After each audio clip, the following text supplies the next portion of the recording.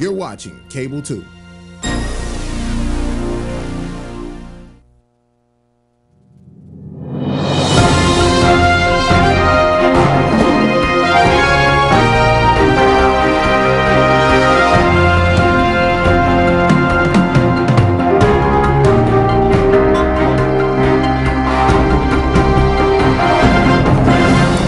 Good evening. First, I would just like to call this meeting to order by standing for the Pledge of Allegiance, and then we will have our invocation. I pledge allegiance to the flag of the United States of America and to the republic for which it stands, one nation, under God, indivisible, with liberty and justice for all.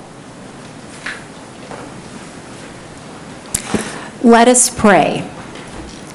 Dear Lord, as always, we look to you for wisdom and guidance as we remain focused on our common commitment to put our children, educators, and community first. January is National School Board Recognition Month. As we celebrate this incredible opportunity to sit up here tonight, help us to understand the vital role that we play in our society and the importance of equally sharing our talents and God-given gifts to better our community. Please guide us through our decisions and thoughtful debate in a respectful and mind-kind manner. Help us to remember that we are stronger united and that together we can accomplish great things. God, please bless our meeting and bless our board members and their families. Amen. Thank you so much. Before we get to our business for tonight, I just wanted to take the privilege to say a few things. First, I would like to say that last week we visited two of our schools, Meadowlark Middle School and Morgan Elementary School, and I can tell you that we witnessed exceptional teaching and learning. But I just wanted to send a special shout out to Morgan Elementary School, especially to the staff, students, and PTA. I wanted to keep my word because the PTA asked that we show our swag bags that they gave us during our meeting, so we were very appreciative of that. I too want to recognize the board members because this is National School Board Member Month, and I can tell you that I serve with a bunch of ladies that are not only beautiful but bold and caring, and what I can say is that we all definitely care for our students, and we want every student in Winston-Salem Forsyth County school to be successful. And I also want to recognize the students that came to celebrate this month with us. They were students from all across our district from the different high schools, and they just left us a few minutes ago, and it was an outstanding experience for the school board members. And then lastly, I know that MLK, we celebrated his life and legacy yesterday, but I do want to take the time to honor the life of Martin Luther King Jr. as not only a civil rights leader, but an international humanitarian whom we can all look as a leader and model of a life. And so I leave you with his quote that I find most inspiring. The function of education is to teach one to think intensively and to think critically. Intelligence plus character. That is the goal of true education. Thank you for giving me that privilege to say those few things, and I will start now with the business for tonight. So first we will need to look at the agenda, review it, and try to make a motion to go ahead and pass. And if there are no changes, if I can get a motion to pass the agenda as written. All in favor? All opposed? Okay. Next, we're going to go to special recognitions, and we will have specific staff people that will come and help us to recognize some of the excellence that's in our school district with our students. First, we will have Greg Gentry with the Winston-Salem Open donation to middle school athletics. How are you? Good. Good to see you. Well, this is great. All right. Thank you to the members of the board for and Chairman Woodbury and Dr. Emery for allowing me to speak. Because of the wonderful support that this board has given us and Dr. Emery has given us, we have had tremendous growth in our middle school athletics program. In the past couple of years, we've added 4 sports. We've added baseball, and we've added softball, and golf, and tennis, and as well as we've added the 6th grade participation. So that has been a tremendous help, especially for our smaller schools. I would like to take this opportunity to also recognize a tremendous financial partner that we have with our Winston-Salem Forsyth County Schools Middle School Athletic Program. And in 2013, Mr. Oakes and the Winston-Salem Professional Tennis Board came forward and donated $10,000 to us. And that next year, we were able to start our middle school cross-country program. And so this year, it is my honor to be able to present to you Bucky Dame. He was a member of the Winston-Salem Professional Tennis Board, and he would like to make a presentation. Bucky? Thank you, Greg.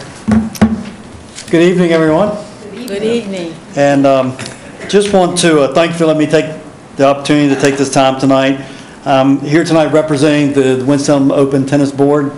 It's Chair Don Flo, its staff, its members, all the volunteers that make this a great event that takes place in late August each year. This will mark the 9th consecutive year that we will welcome many of the top men's players back to Winston-Salem for a week. The success of the tournament allows us to make donations like this and to support middle school sports through either dollars or even tennis balls, because we have a lot of them after the tournament. And we feel that it's a very important component in allowing the youth to start and live and understand the benefits of a healthy lifestyle and to develop course character skills as part of something we feel very strongly about. Tennis is a sport that we need to continue to grow with our youth, and we can't think of a better vehicle than working through the middle schools to teach being active, to also to learn the sport of tennis, and to hopefully develop some tennis fans. That's what we're after. And as we continue this process here, the more we can do to keep tennis and the buzz of tennis with our youth, and maybe it becomes more of an active lifestyle. So at this point, I would like to present a check, and I guess, do I bring it up, or does someone step up to present this?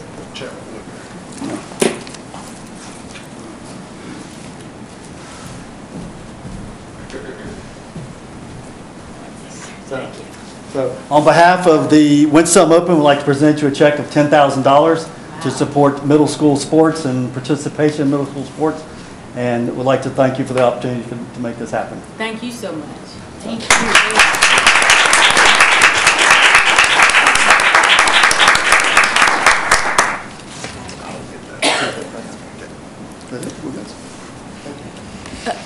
Dion and Alex, make sure you get the check from me before I leave tonight. Right. Okay. Next, I think we have Mr. John Sullivan, who's going to do presentations with our students, maybe?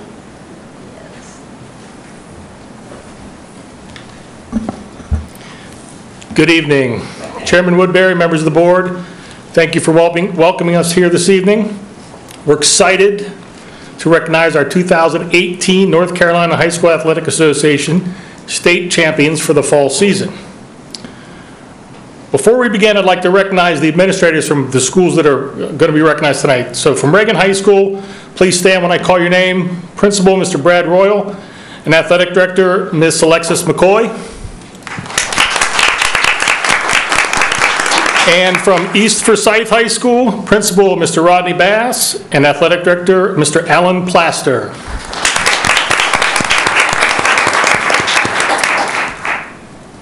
Thank you guys for all your support and encouragement of high school athletics and all that you do for our young athletes. So we'll begin with our individual girls, 4A girls, state champion from Reagan High School, Sasha Hayes. Over the course of 2 days, Sasha had a score of 144. Day one, she shot a 74, And on day 2, she followed that up with a 70 to win the state title by 6 strokes. So congratulations, Sasha.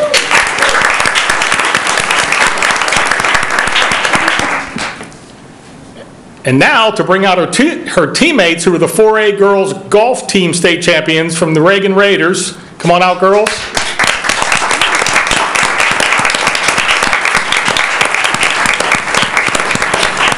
This was Reagan's first girls golf team state championship and second overall team championship for the school.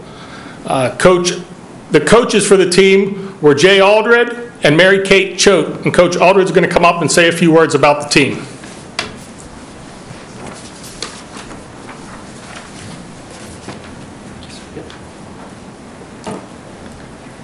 Thank y'all, and thank you, board, for your support of women's athletics. And I'd like to say thank you to Mary Kate. She's just a phenomenal help and coach, and she also teaches band at Haynes.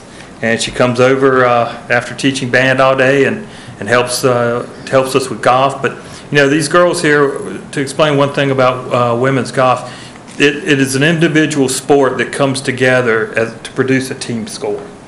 And so it's dependent on each individual member to carry their weight and do their thing. And you know, these girls, they go out there and practice on their own all the time. We've got 4 seniors here, 1 freshman, and just to give you an idea of their commitment is for the last 2 days, the freshman's been practicing outside in this cold. So if that tells you anything about these girls and their commitment, that should be it. But it's just a pleasure to serve them and to serve the citizens of this county to help them out. Thank you. Thank you.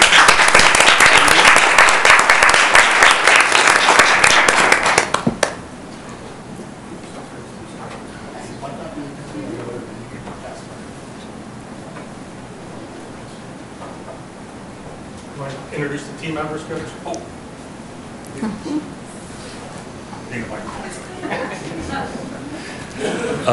First from my end is Sasha Hayes, Mary Slade White, Haley Bug-Paulin, Sarah Young, Morgan Ketchum, and Coach Mary Kate Choate.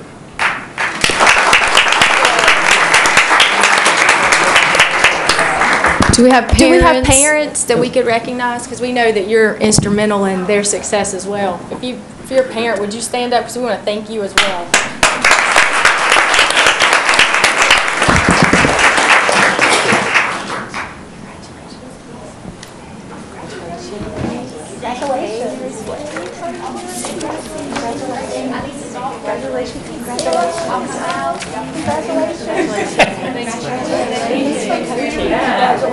Great job, Coach.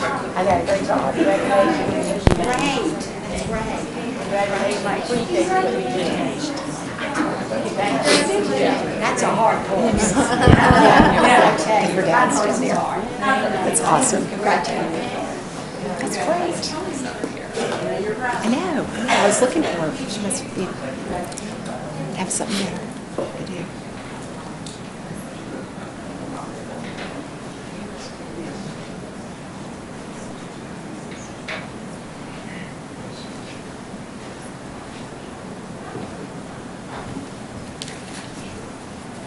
So now we will bring out the 4A state football champions, your East Forsyth Eagles.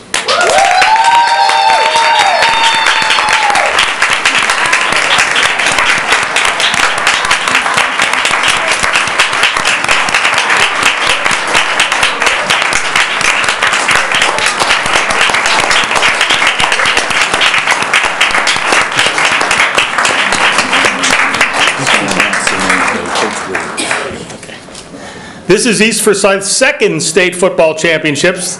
The last one was in 1992, and the school's third team state championship overall for the school. Head coach Todd Willard will come up and say a few words and introduce the team members. And when he introduces the team members present, if their parents are here, please stand and be recognized with your son. Thank you.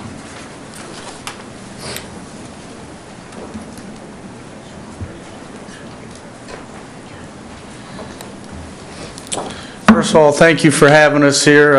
It's a great honor to to be down here and not be in trouble when you get down here. So I just want to make sure it's always good. So I appreciate that.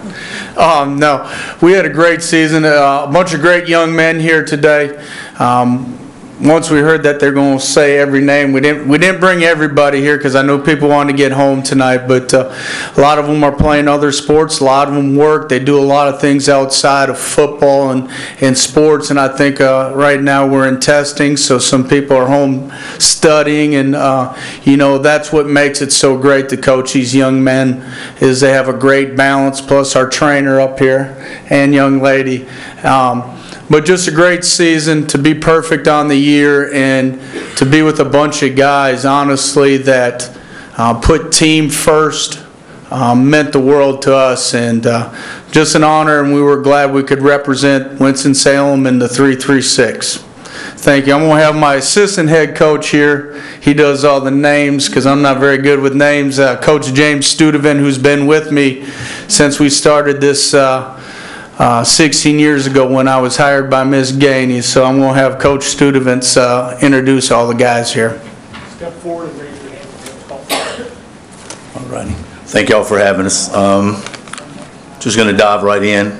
First up, Amani Marshall, Nick Childs, Nate Wise, Joseph Brown, Ryan Ramsey, Sincere Patino, Thomas Howard Johnson, or Tomas, I'm sorry, Tomas, Jacob Fletcher, Chase Yoder, Trey Ingram, Robin Smith, Chris Davis, Brendan Conway, Darren James, and of course Cheyenne Oldham, our trainer. And then you have Coach Damian Boo and Coach Kenny Yoder on the end down there. Got one for number 7. Uh-oh, I'm sorry. And my friend Chris Chaplin.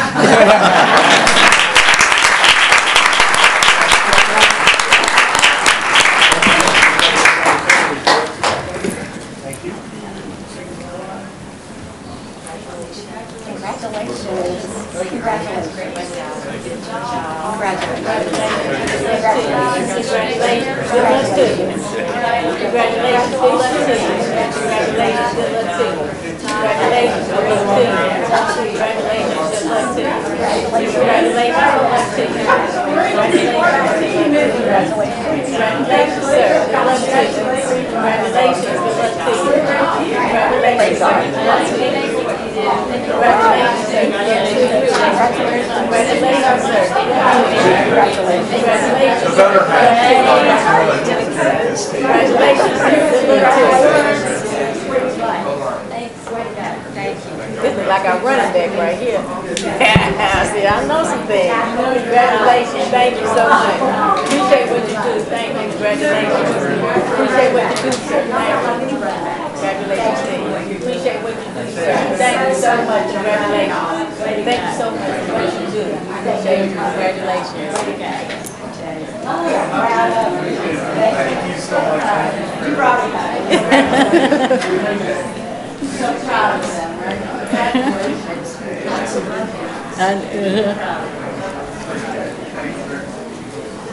That was fun. Now I would like to recognize our superintendent, Dr. Emery, to present. Oh my goodness. She has a special recognition, so we're going to.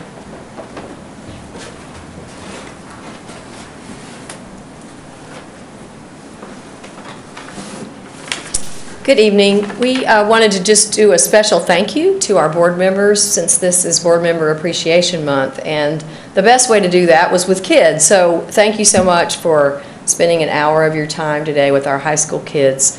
We use this time to give our board an opportunity to hear their voice and to have good conversation with them, and I know you enjoyed it. We also reached out to one of our Rockstar schools and asked them for a little help. And so I do just want to say a special thank you to Diggs Latham. Ted Burkaw, the principal, is here tonight, and Rockstar art teacher Amanda Gordon, and all things Diggs Latham Magnet. So we really can't take credit for this. We knew you would probably enjoy hearing from students. So I have a little, and I'm just going to keep them here, and I'll take them back with me, but just a little something from the students that they prepared for you to say thank you for your service as board members. And then they also, with the help of our amazing Channel 2 and communications team, have another little surprise for you. Hello from Diggs Latham Elementary, A+ Magnet School staff and students. Hello there. How are you? How are you? It's so good. It's so good To see you. to see you. We'll sing and We'll sing and be happy. be happy that we're all here together. Again. We're all here Together. One more time. We're all here together. Cha-cha-cha right here. To our school board members, our students would like to say, Appreciate you. Thank you for all you do. We appreciate you. From all staff, teachers, students, and administration, we say thank you and send well wishes for Board of Education. We appreciate all you do for our students. Thank you for supporting our schools. We appreciate you.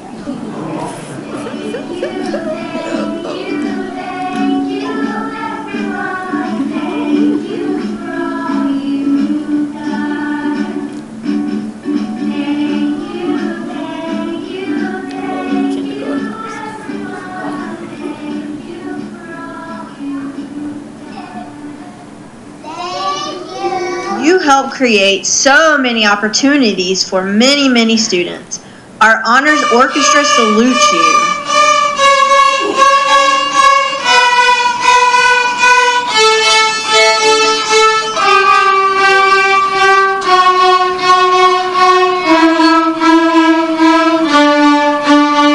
May your year be wonderful.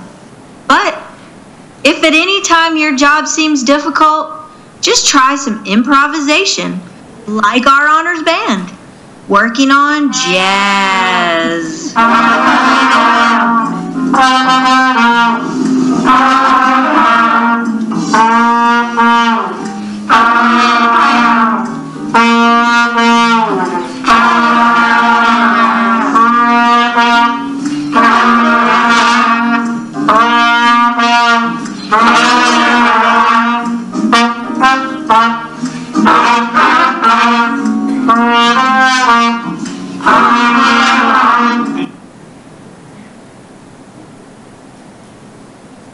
As our visual arts students know, creativity is quite often the key when solving problems and making decisions.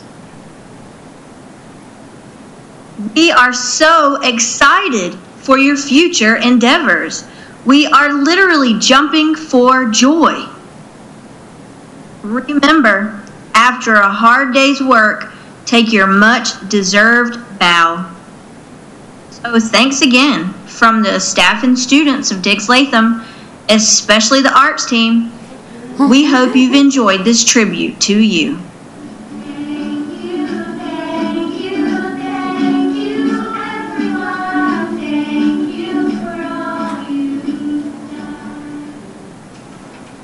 We appreciate you.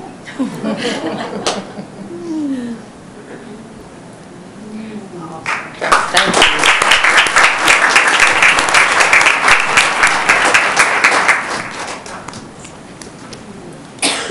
Thank you so much, Dr. Emery, for putting this together for the school board. We really appreciate the hard work that you do here in our school district. Next, we're going to go to our public comments on the agenda items. And I'll just remind those from the public that when you come up, you'll have 3 minutes to address the board, and you will see the timer to kind of keep you on task. And if there is anything that you need answered, of course, we always say that, you know, by way of our parliamentary rules, we don't comment back, but we are listening, we're taking notes, and you are free to go to Dion or Alex over here to the left, and they may be able to answer questions, and they may even direct you to some of our staff members in the back. And we are working diligently to figure out a way to communicate to the public so that you don't or feel or it appears that we're not being responsive. So with that being said, the first person on the list is John Coyne. I'm sorry. Okay. First time that always happens. Okay. My name's John Coyne. I live on 214 North Hawthorne Road.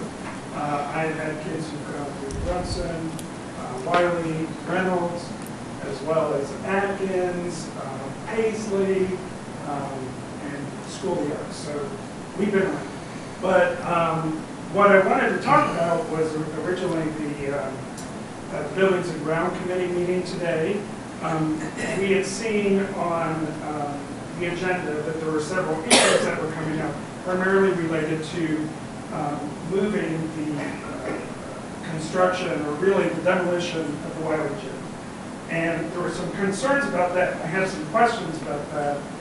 Some are clarified, but there's still some questions that remain. One of those is, so as I understand it, the demolition would happen earlier, a year earlier, but the students would not get the gym earlier. So that means that they are now out of the gym. They would have use of another one, I understand, but they would be displaced from that gym for 3 years. Another question was, in order to move the demolition earlier, there would need to be a rental of a boiler or some sort of system to heat the whole school, the heat Wiley school, at a cost of $300,000 to $350,000. I don't understand why are we doing that? Why are we spending that money to move this gym forward? And then the other one was, I think I already mentioned the displacement of the students. I did learn today that the real reason is actually for the stadium. At least that was made clear. I had some questions back, before you guys, and I'm glad you did not move this to the agenda today, because I think there are a lot of questions that need to be answered. I think there's a lot of people you need to listen to. I think you need to talk to the parents of Wiley in particular. This is going to really impact them. I think you need to talk to the neighbors around those schools as well, because this is going to impact all of them. And, I understand the passion around the stadium. There's also passion for a lot of other projects that need to happen to this school to make sure, to the school system, to make sure equity is across the school system. And I think one of the things that concerns me about moving it up is I live on that corner. It is a busy corner. And before you guys did the traffic improvement, it was a nightmare and it was not safe. You all knew that. It was fixed. It was much better 3 months ago. Now it's a disaster again because of the I-40 cluster. It is really not safe anymore.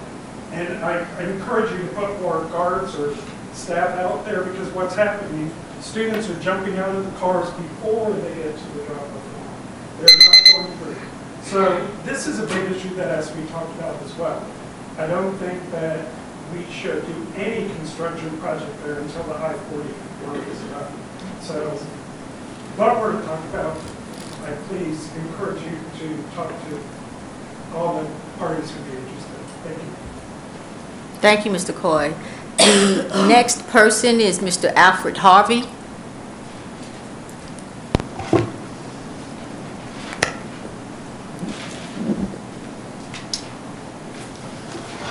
Good evening, Chairman Woodbury, distinguished board, Dr. Emery. I come today to speak on behalf of the Reynolds High School Stadium project.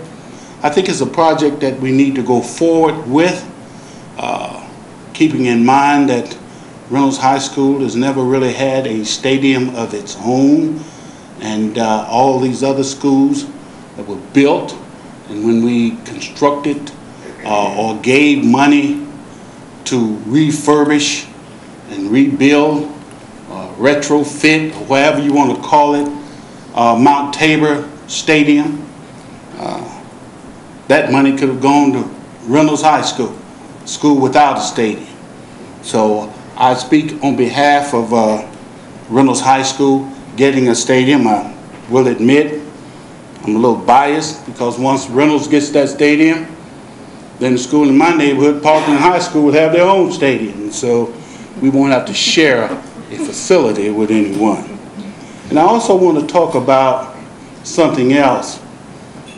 The Ashley Elementary School site.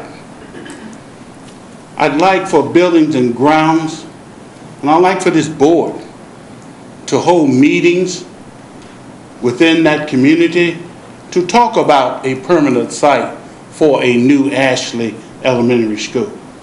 I think you owe the community that. I don't like the fact that I hear we're going to put a school over here in this quadrant, that quadrant, but nobody's really talked to the people in the neighborhood about the school and where they would like to have one built. And I said it because I'm a firm believer that we're going to get us a new school because we have to get one. I've been in Ashley, and I will admit paint and new lights shed light on a lot of things, but it does not hide what's been going on for years at Ashley Elementary School. We need a new school in that neighborhood, and like I continue to say, we need a new school that emphasizes math and science, because we have a lot of kids in that neighborhood with that potential that's untapped, and we need to tap into that and produce a new school that the community would be proud to have, and that everybody would be proud to have. I know I would. Every time I ride down 14th Street, I look over and I see that sign that talks about dear old 14th Street Elementary School. And I talked with someone the other night, and they said, there's no space. And I said, well, if you looked over at East Winston Junior High School, you see they put three schools on one little set of property, one little set of land. So all of that can happen.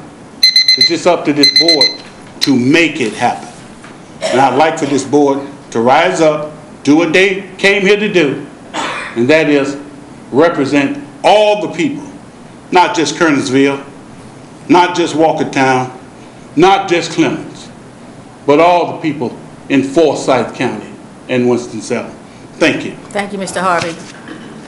Next, we have Mr. Ken Rashid.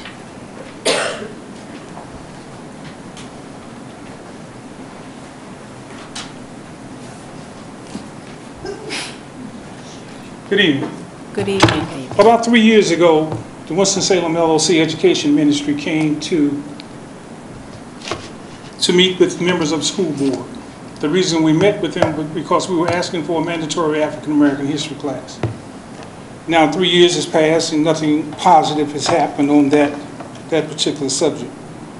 We were fortunate enough to come to one of the curriculum meetings where the infusion model was discussed. It's my understanding that the infusion model started over 20 years ago. And one of the people that actually helped to start on that model is here tonight. Now 23 years has passed and nothing has happened. Wouldn't it be amazing if we decided, or you all decided, that European history should be an elective and African American history should be mandatory? This place would be full with white people that would be hesitant to even listen to what you all are saying about that. Just think about it. The only thing we've asked for is that you make the course mandatory. If the infusion is there, then it should be taught. Right now, we know, we can pretty much surmise that it's not being taught.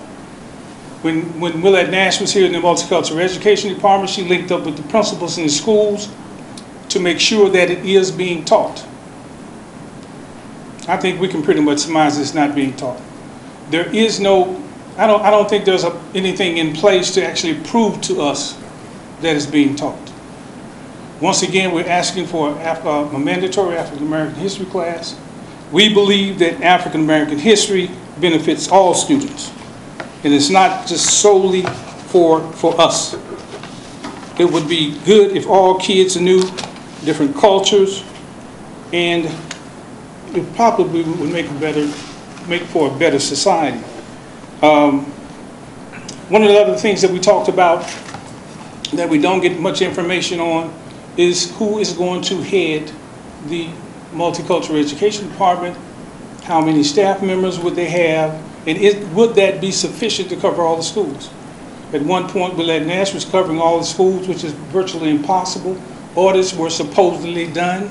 They were dismal at best.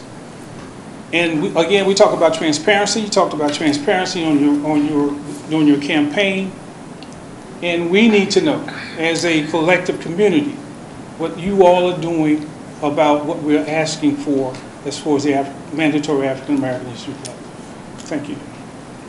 Thank you, Mr. Rashid. Next, we have Amatullah Salam or Salim.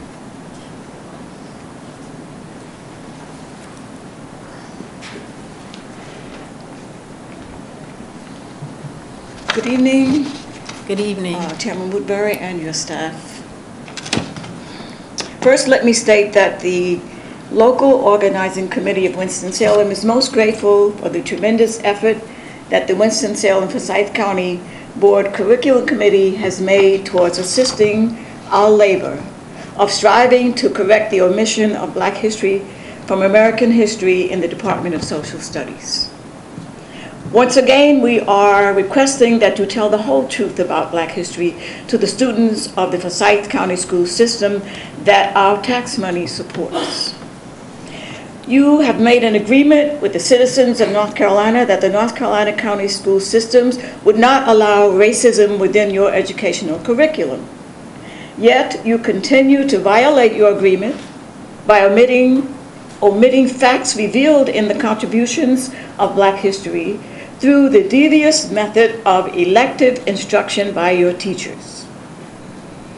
A verbal apology from the mayor, the trustees of Old Salem, or BB&T Bank is insufficient without concrete action to address the damage that continues to be done to the children of the Forsyth County school system.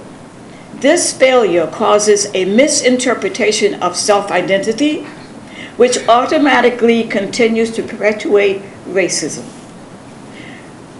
We are not asking you to reveal how we were brutalized or terrorized for over 400 years. No. We are asking that you include the Black history that was and still is an integral part of building the wealth that you enjoy today. Include Black history that created the financial foundation that established Wall Street, through our 400 years of free labor by our ancestors who were kidnapped and enslaved from Africa. This is why we are eternally grateful to program specialist Dr. Willette Nash and her staff for the excellent infusion of Black history into social studies, as well as the sensitive manner in which they handle this delicate challenge by being aware of the various nature of parents and students involved in this forward move of educational paradigm. However, in view of continued obstacles inferred by some teachers of insufficient preparation time to reveal the whole story of American history, insufficient resources, and the human will, we are requesting that a system of checks and balances be an integral part of this infusion to assure its correct implementation. Thank you. Thank you. Next, we have Ms. Rhonda Mays. Good evening. Good evening. Chairwoman Woodbury, the board, and Dr. Emery. I am Rhonda Mays, a school social worker here in the district, and I serve as full-time release president of Forsyth County Association of Educators. I wanted to come before you this evening to speak about the Buildings and Grounds discussion concerning the Wally Gym and the stadium. As we went through a process of placing items on the bond and preparing for the submission to the county commissioners, that process was talking to the community and having meetings in the community.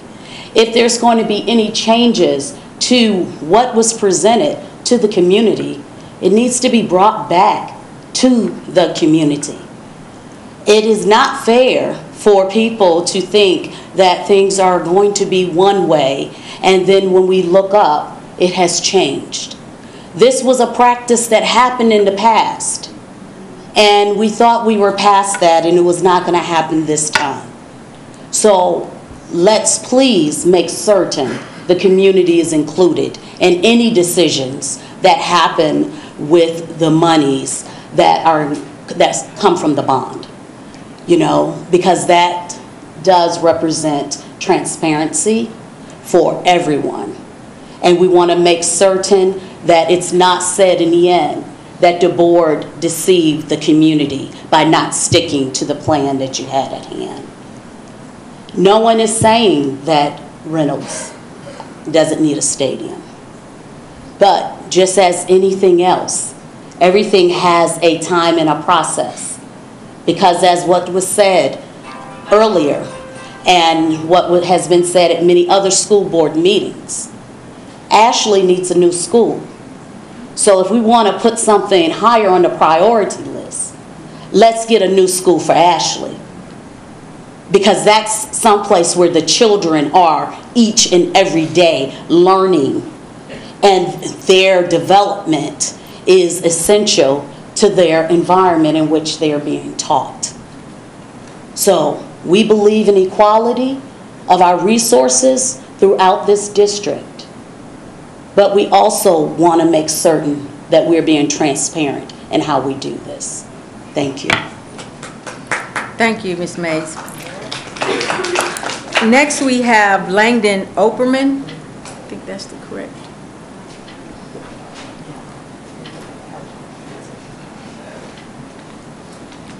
Hey, thank you. There was this discussion in the Buildings and Grounds Committee about changing or eliminating a memorandum about money for the stadium. Several years ago, a private group raised money to renovate Reynolds Auditorium at Reynolds High School. It was a big project, and they raised a lot of money, and near the end, they ran out of money, and the school system had to pay to complete the project. The school system got burned, and the taxpayers got burned. And so that school board said future projects would be approved only if the private group had all the money in the bank before the project began. And so when the stadium came up and the private group was raising the money, that's why this last board made that provision, and that all the money for the stadium should be put into the bank before the project starts. According to the Winston-Salem Journal a few months ago, only a small percentage of the money has been raised, and I urge you to protect the taxpayers, protect the county, protect the school system, and keep the memorandum in place as it is. Thank you. Thank you, Ms. Operman. Next, we have Steve Rapp.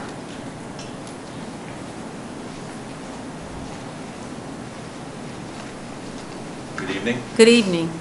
My name is Steve Rapp. I live at 1535 Overbrook Avenue. I've sent 2 kids through the system, and I'm very satisfied with the education they got. Love sports. Don't like the idea of the stadium wedged into that space, but that's not what really sets my hair on fire. What sets my hair on fire is the lack of transparency and the backroom shuffling that appears to be going on with taking money from this initiative that was going to be, the stadium was going to be a gift to the community, and now it's being passed on to the taxpayer. This is not only unfair, but it's unconscionable. That money should not be spent on a stadium, I believe, when we have much more important needs. Ashley's been mentioned several times, couldn't agree more. We have educational needs, we have material needs, we have personnel needs. What in the world are we doing funding a stadium with public dollars? I would encourage and hope you would think about that. Thank you. Thank you, Mr. Rapp. Next, we have Ann Urban.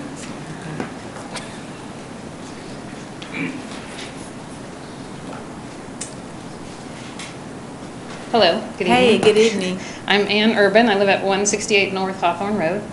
And I'm terrible at speaking in situations like this, but luckily there have been some much more articulate people in front of me. I am also here to talk a little bit about the Wiley Gym situation, and this woman said exactly what I would like to say very articulately. I just want to emphasize communication and transparency.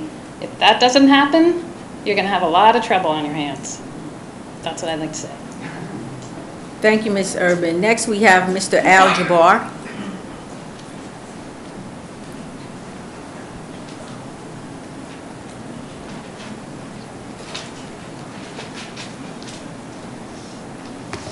Good evening again, Board Chair.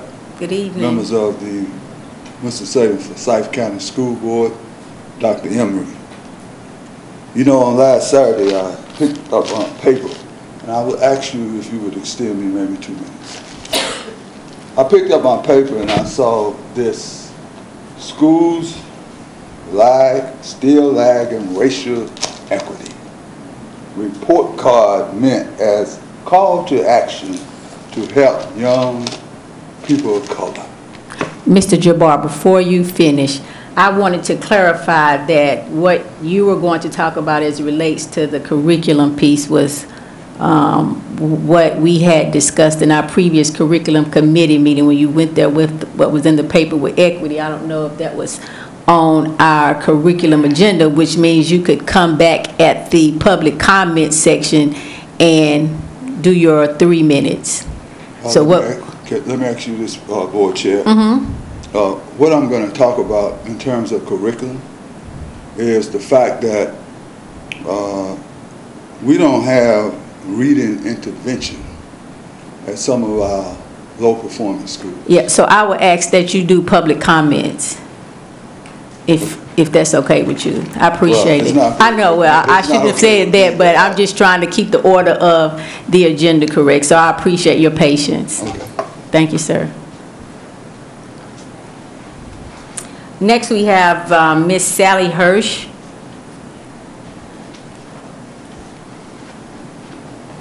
Good evening. Good evening. I'm here in support of cultural studies as mandatory. I know you're talking about the African American history class. I just want to expand it a little bit. Last night I was so moved by Reverend William Barber II speaking on the occasion of MLK Day and bringing to light the urgency of our time to root out racism in all of its present forms. From the school to prison pipeline, to the lack of jobs and living wages and affordable housing, from the border and immigration battles and to the threats to clean water and air on native lands and in our urban and rural areas. I thought to myself, how could this beautiful experiment in diversity, the United States, e pluribus unum, come to such destructive times?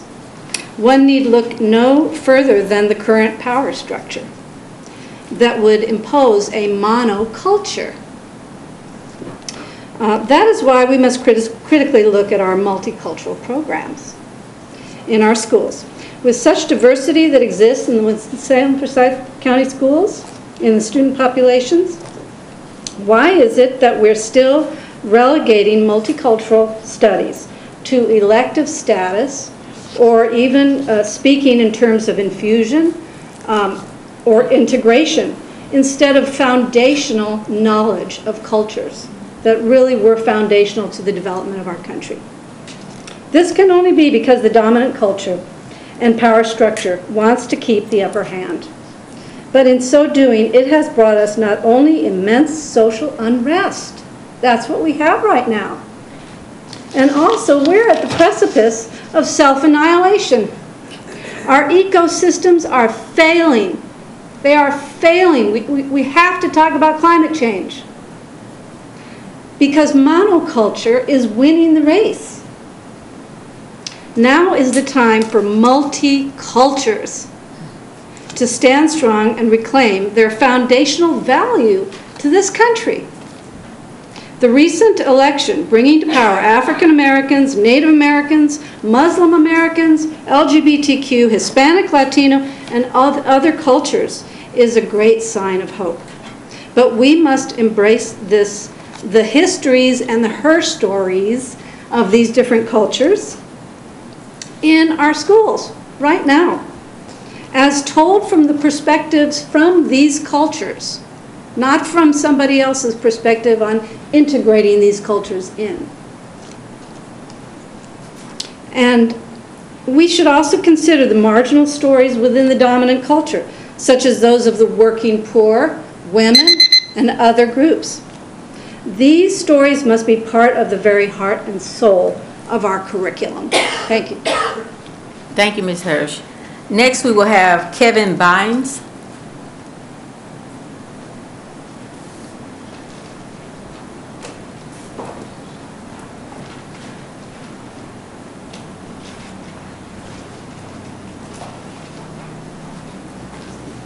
Good evening. How Good are you all? evening. I came to speak about the African American history curriculum. I think this year, some say it would be 400 years since that first African American came on these shores. Some say 1555, but I think the dominant date is probably about 1619.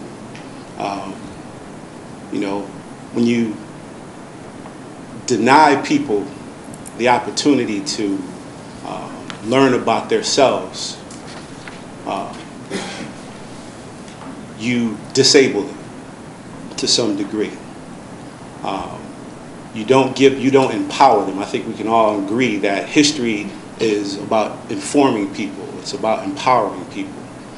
And if you look at the way that European history has been taught to us from day one, and our own selves, our own history has been kind of put to the side and not given to us unless we go looking for it. And we shouldn't have to look for it. We should be able to go into a class and have that without making it an elective, but having it mandated. We should be able to go to a class and learn everything that we need to know about African Americans, and everyone would benefit from it. We wouldn't have that situation. I can't say we wouldn't have it, but we wouldn't have I guess a big effect that we're having in terms of students not passing their grades, students not knowing who they are, because if they knew that they came from someone, that their ancestors, like mine, helped build the infrastructure of this country, the economic engine that America is today, I think you would see a difference. But when you give a people an image, you say that the Greeks created politics, the Greeks created democracy. Well, we know that's a lie, because the Greeks studied in Egypt. We know that they learned everything they did from the Egyptians. And so the fact is that we need to empower our students with that knowledge. We need to teach them that Pythagorean theory was something learned by the Greeks in Egypt, and that Imhotep taught that. A black man. They need to be empowered. And when you empower black students, when you empower other students, people of color, you empower white students, you empower everybody. Because we all know that everything started in Africa. We don't learn about Ivan Van Sertima before Columbus. We don't learn about Chancellor Williams, the destruction of black civilization. We don't learn about anything like that in these schools. And every single student needs to learn that, so they can have a better perspective, not just a white perspective, but a whole global perspective, and a perspective that is from a people that have been here since time immemorial. And that's all I want to say. 400 years, 1690. Thank you, Mr. Bynes. Next, we have, I think, Ms. Michelle Jordan.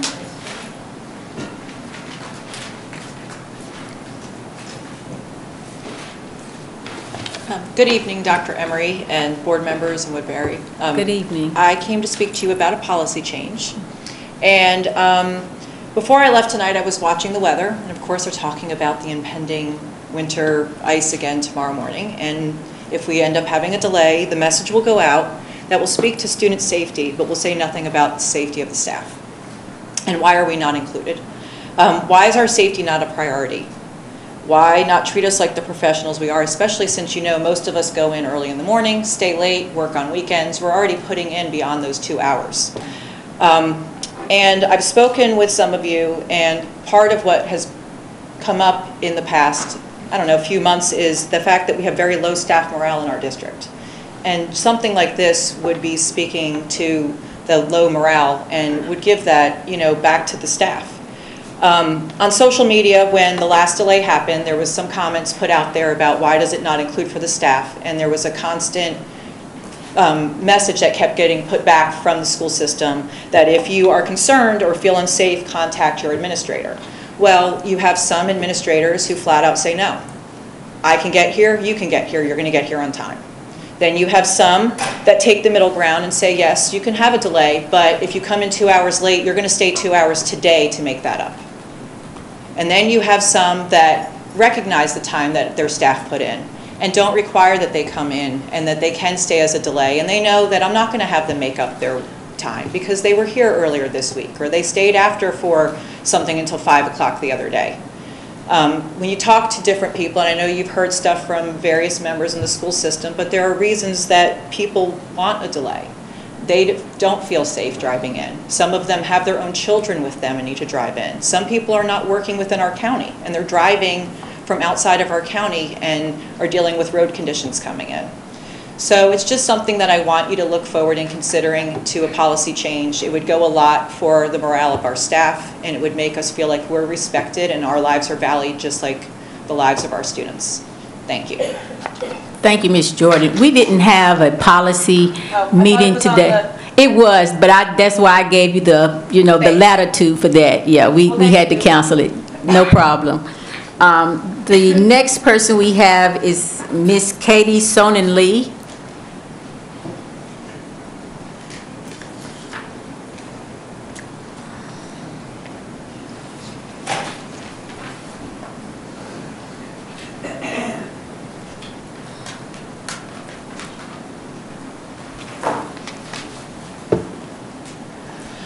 Hi. Good evening. I apologize if I'm a little discombobulated. I have sick kids, and there's snow tonight. Other things, I apologize. I'm a little out of sorts, but I just wanted to echo and elevate and amplify the voices of all the people that have already spoken, especially about equity in the community. And I really appreciate hearing other members of the community that we don't usually see here talking about it. It's a huge concern for me and my family. And I want to talk about the building and grounds that's on the agenda. I know y'all are talking about the stadium. We know that's been an issue and a conversation in our community for a while. But like other speakers have said, we have schools that are in dire need of replacement, and students should not be in those schools when the conditions are what they are.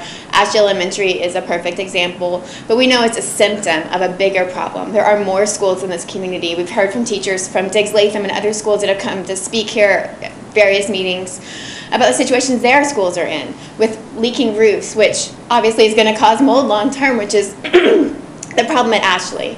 And the federal government is investigating the school system about that right now as we speak. So I just want to amplify again that Action for Equity is asking the school board to address the issues at Ashley and resolve the federal civil rights complaint and build a new school for Ashley in the community with community input. So vital and so important.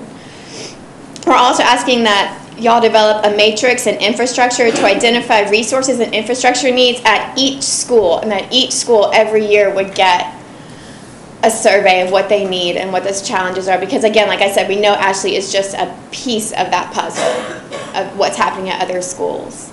For example, my son attends Spees, which is a fantastic school, but he's in the trailers in the back. And these days when it's freezing rain, when I walk him to school, he's walking through that out to his classroom, to go into specials, to go to the cafeteria, all that stuff. There's no cover. He's in first grade. I mean, that's pales in comparison to what's happening at Ashley, but there's schools all over that need a lot of infrastructure support before we need a sports stadium. And then I also want to talk about the African American curriculum. Sorry, I have a cold. And give my support for that. And everybody has said amazing things here tonight, but I also wanted to, again, bring up the racial equity report that came out from the Youth Justice Project of the Southern Coalition for Social Justice. One thing that really, really, really stuck out to me, in this district, 38% of the students are white. 38%. 74% of the teachers are white. That's almost double. 74%. 65% of the principals are white. 50% of the assistant principals are white. I'm not that good at math, but 2 out of 9 of y'all are not white on this board. Like, that speaks to something, some symptom of a bigger problem that we're not addressing in this community.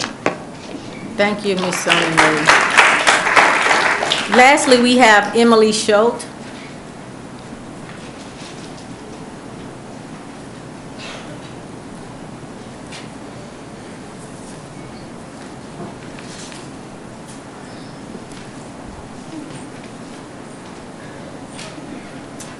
Evening. I'm going to be brief because people said what I was going to say better than I could say it. But I just want to express my support for the mandatory African American Studies history class and the curriculum infusion that was presented to the curriculum committee last week.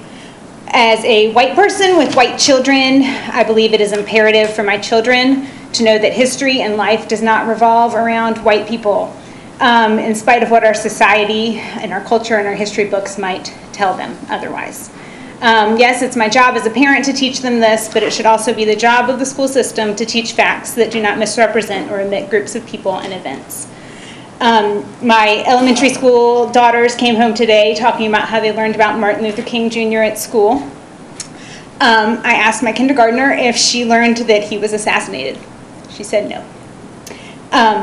You know, she's 5, but that's the truth. So there's that.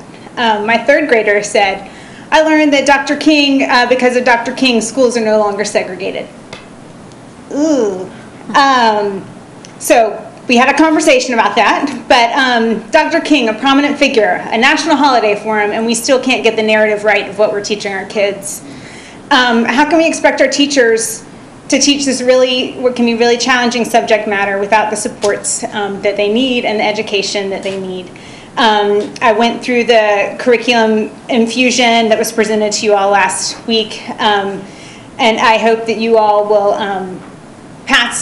vote to whatever you need to do to make that happen. It seemed like Ms. McKnight and her team really did their work and put in lots of recommendations to support the teachers and staff and put in checks and balances to get this curriculum not only infused, but they changed it to integrated, which is a step in the right direction.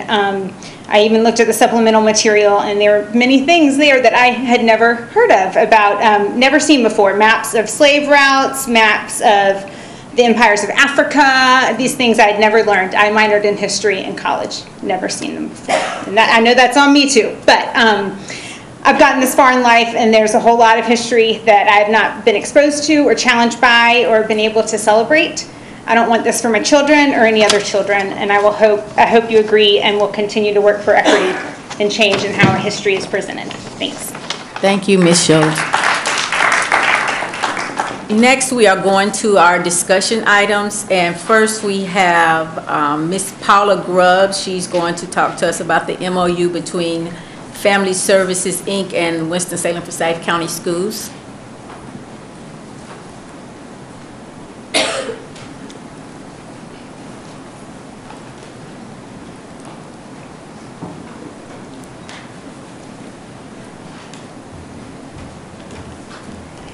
Good evening. I'm Paula Grubbs. I'm the pre-K program manager for our district, and I'm here to talk to you a little bit about our partnership with Family Services Head Start.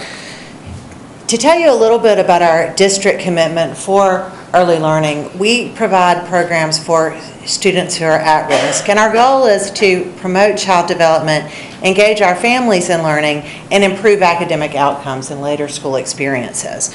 We have 729 students in 49 classrooms, and they're funded in a variety of ways. Title I, NC Pre-K, Project Impact, EC Preschool, and then Family Services Head Start. And these commitments are seen as so important that they're now part of our ESSA plan, Every Student Succeeds Act.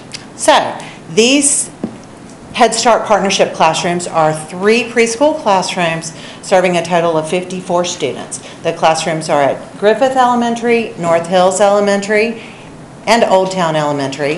And it's interesting that as we fund classrooms in different ways, there are different eligibility criteria with every funding stream. So for these classrooms, students meet Title I criteria as well as Head Start criteria. So we have several guiding principles in our partnership. So to me, the most important ones, while they're all important, are number 1, creating and maintaining a meaningful partnership so we do impact student outcomes, planning, implementing, and monitoring evidence-based strategies, supporting our families, supporting transition from early care, early childhood, and kindergarten, or as I call it, big school, and then supporting a early childhood system in our community. So these are our costs, and it's important to note these are for this fiscal year. So that's really it. I know you've looked at our memorandum of understanding. If you have any questions, I'm happy to address those at this time.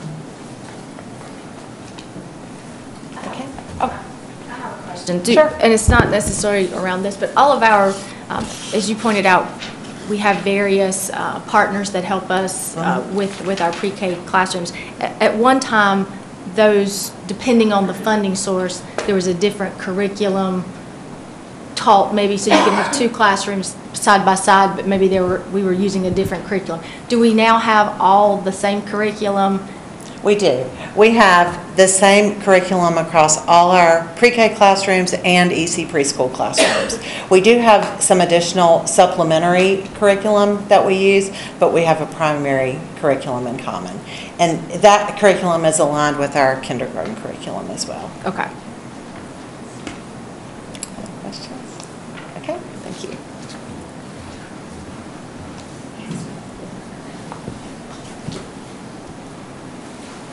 Next, we have the Building and Grounds Committee report from Board Member Leah Crowley.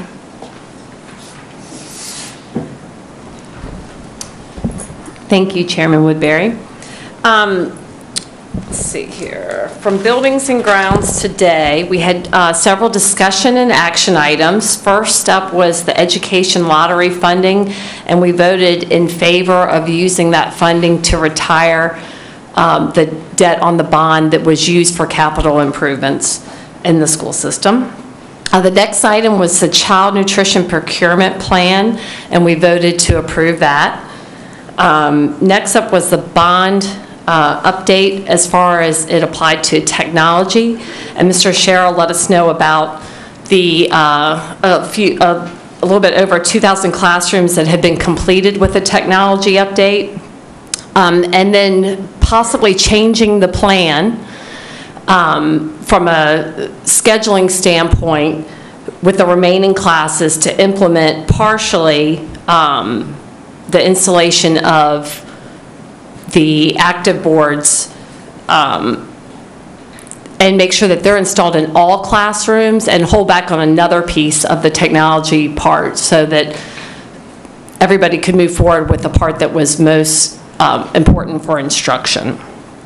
And we also discussed, as mentioned in some of the public comments tonight, the Wiley Middle School addition. It is part of the 2016 bond and has already been approved to be paid for out of this bond. And the discussion was over moving this project, moving it up, so moving it to sooner by approximately 4 months is what we're looking at. And that was voted on today and passed Buildings and Grounds to start that project approximately 4 months earlier than what it is on the current bond schedule. Thank you. Although on the agenda here it has Lyda Calvert Hayes would do the policy committee report, we didn't have the policy committee meeting, and she doesn't have a microphone. And of course, I would share mine, but since they didn't have a meeting, I think we could just move to board member and Vice Chair Barbara Burke to give us the curriculum committee report.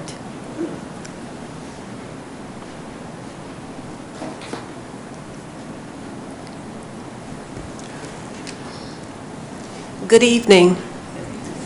The Curriculum Committee met on January 15th, 2019, and there were several discussion items and 2 action items. Principal Trent Watkins of Forest Park Elementary School discussed the proposed TNTP contract, the new teacher project, to be funded with Title I funds. According to the contract, TNTP would provide professional development opportunities for teachers and staff at Forest Park, and the focus of the training would be to support the teachers and staff with improving outcomes for English language learners. Principal Watkins invited 4 of his very outstanding and enthusiastic teachers to give testimonials of the anticipated benefits of the professional development opportunities.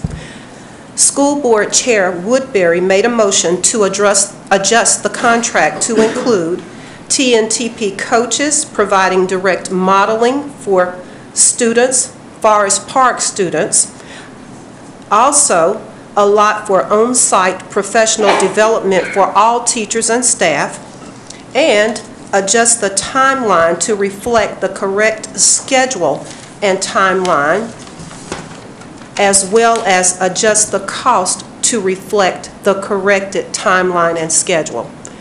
The Curriculum Committee voted and approved the motion to adjust the TNTP contract.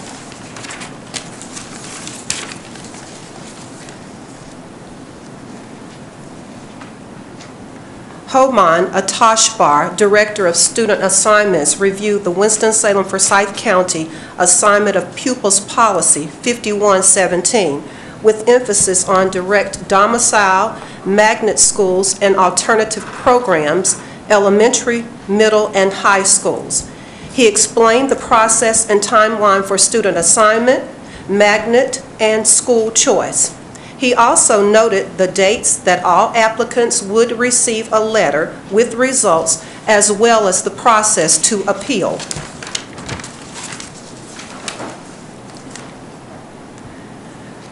Rebecca McKnight, Social Studies Director, stated that the African American Infusion Project began in the mid-1990s as a way to help African American students see themselves within the K-12 curriculum.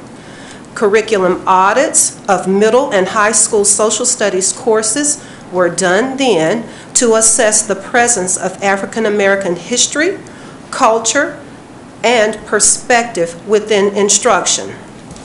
According to Ms. McKnight, teachers have worked on creating and revising the curriculum before and after the implementation of the Social Studies Essential Standards in 2012. In the summer of 2017, teachers focused on developing curriculum writing on the secondary level, and in the summer of 2018, curriculum development focused on 8th grade inquiry units and elementary lesson plans.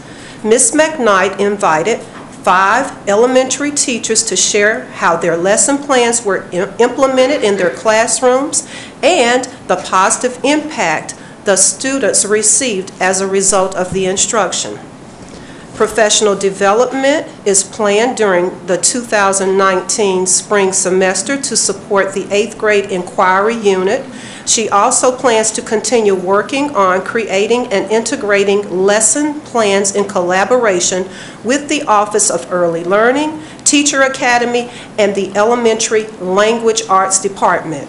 Summer of 2019 plans will include an audit plan for elementary classrooms and develop monitoring tools for schools to use during administrative walkthroughs.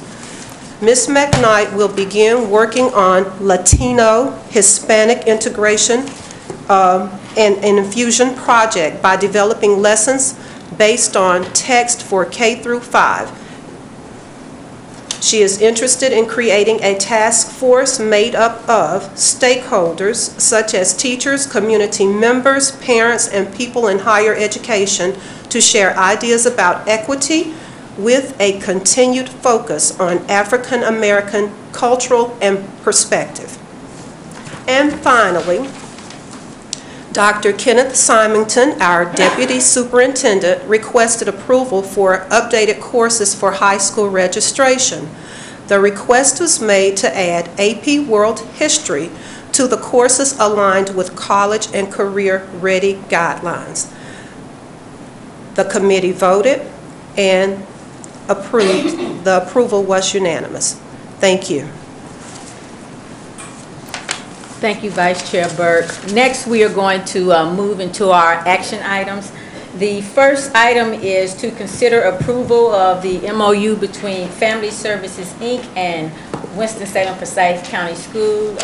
Is there a motion? So moved. Second. So we have a motion by Leah Crowley, and then there's the second by Barbara Burke. Are there any questions or discussion? Okay, all in favor? Okay, so it's unanimous. The next item is the consider approval and authorization of the education lottery funds for payment 2007A through 2008 bond debt service. Is there a motion? Motion by, again, Board Member Crowley, second by Board Member Lori Goins-Clark. Is there any discussion, any questions? Okay, all in favor? This passes unanimously. The next item is the approval of the Child Nutrition Procurement Plan. Second. Second was, so the motion was by Lyda, Board Member Lyda Calvert-Hayes, and the second is by Board Member Deanna Kaplan. Are there any questions or comments, discussion? All right, all in favor? All right, it passes unanimously. The next item is the approval of the TNTP Professional Development Contract for Forest Park Elementary School. Move to approve. Chairwoman, I move that we table the discussion on the approval of the TNTP contract because we, as the curriculum committee, requested some changes and we're waiting for those changes to be received. We spoke with Dr. Emery today and we said that each committee member would have an opportunity to provide those changes to me. I will compile those revisions and get them to Dr. Emery by Friday. We feel that the contract should come back through the curriculum committee because the curriculum committee requested those changes. So it is expected that those changes, those revisions come back through curriculum, and once we have verified them, we will move them on. I second the motion to table. Yes. For first motion from Board Member I was, yeah. We have to see if there's a second for that one before we get. Exactly. I was getting ready to address that. Thank you. Is there a second for the original motion by Chairperson Elizabeth Motzinger? There's the second by Board Member Lori Goins-Clark. Is there any discussion, comments? I just need clarification. Ms. Burke, are there additional, I know that Chairwoman Woodbury had some suggestions and you spoke about that in your in your committee report. Do we have additional questions? Is that what you're saying, that committee members have some additional things as well as wanting to see the contract go through committee? I'm just trying for clarification. They are the same revisions that you received January 17th, as well as in the curriculum meeting, and with one addition, but we want to give each committee member an opportunity to put in writing, after they have taken a look at the contract, any revisions that they would like to see in addition. Thank you for the clarification. And I guess, Chairwoman Woodbury, is this the new procedure for all contracts to go through committee, or is this just kind of on a case-by-case basis?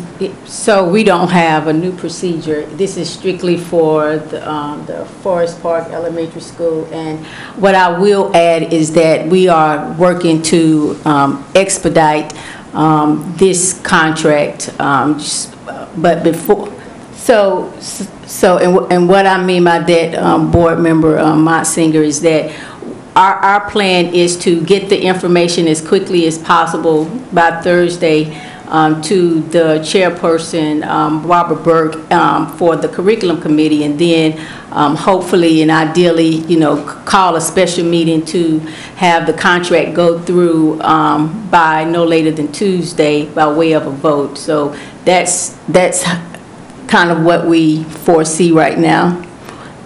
So are there any other questions or comments? Yes. Does that mean that we have called a special meeting of the board that has been scheduled because they have to have, for us to be able to 48 vote? hours. That's why I said the plan is, so we haven't done it yet. So I think, Ms. Monsinger, that means that they know this is not going to pass.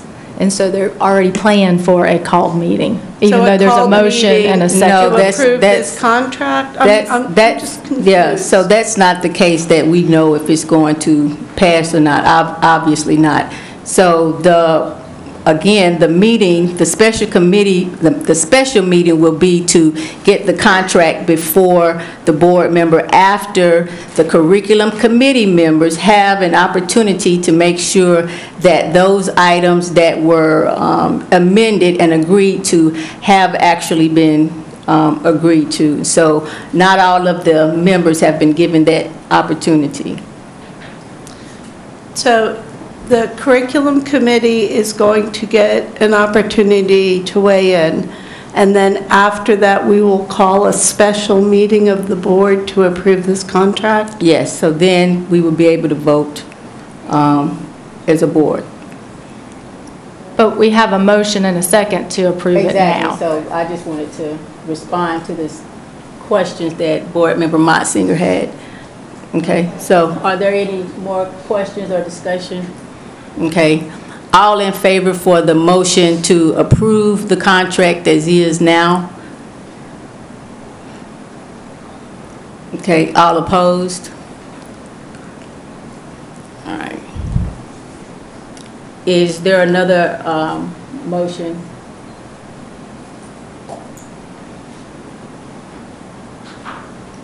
Board Member Burke, could you repeat the motion that you had? The motion? The motion is to table the contract until all curriculum committee members have an opportunity to submit revisions for the contract. They will give their revisions to me by Thursday.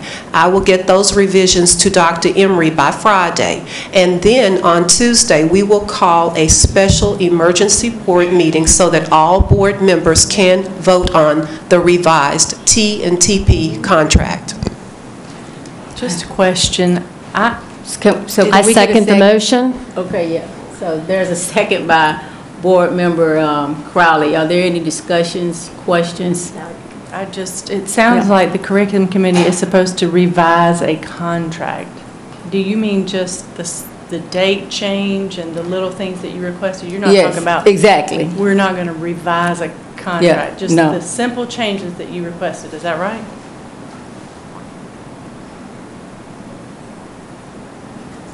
I should just leave my mic on.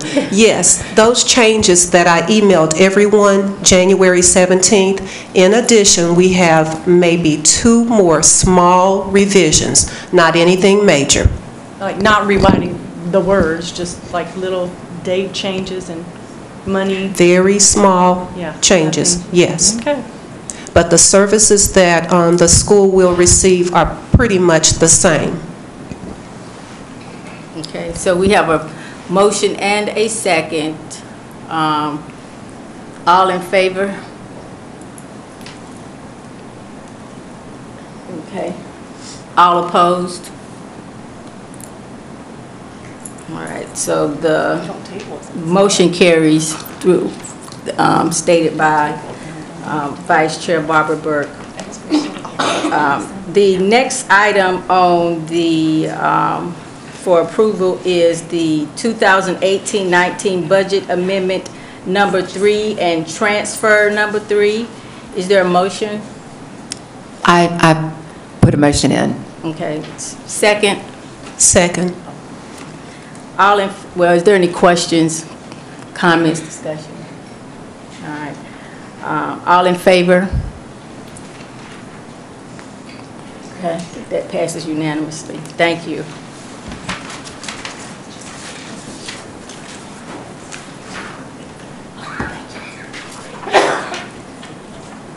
The next item is our consent agenda items, and do we have a motion to approve the meeting minutes for January 8th, 2019, and also the approval of the general personnel report? Motion to approve.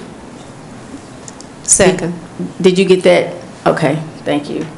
Are there any questions, concerns?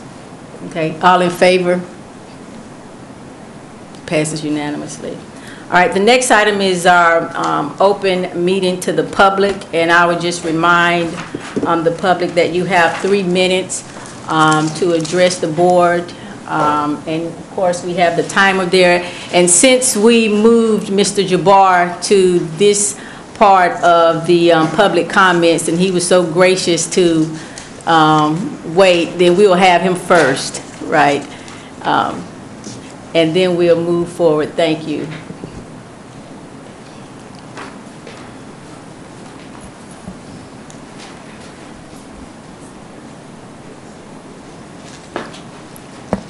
Since I've been before you already and acknowledged who you are, let me start out by saying this.